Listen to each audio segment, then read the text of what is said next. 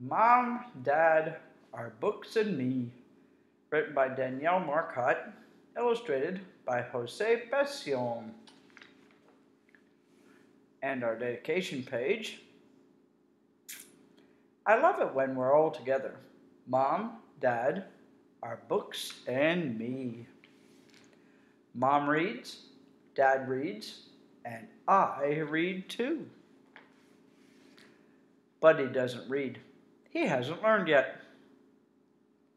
Toto doesn't read either. He'd rather watch TV. And forget Gracie. She's much too busy. But I'm not too busy.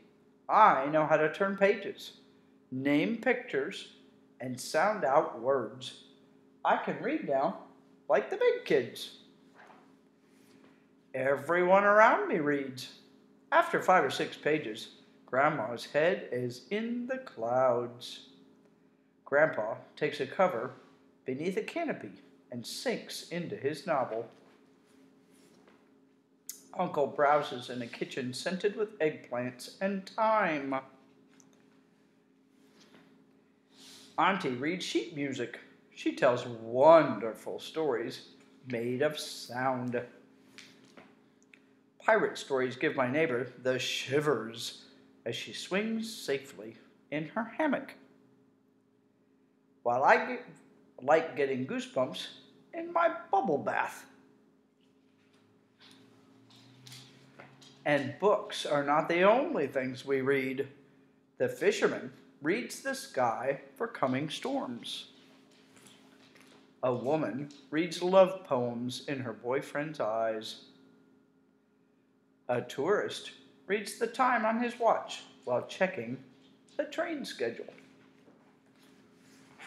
Madame Dory reads the future in tarot cards and crystal balls, and in lines of my poem.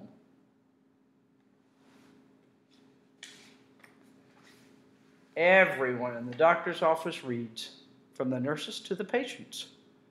A baby chews on a board book while the doctor reads a thermometer.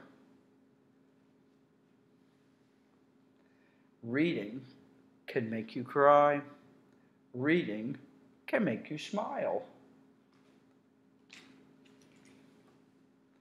I like it best when I laugh and cry.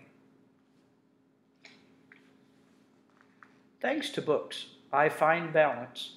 I climb high, I follow new roads, and I move forward.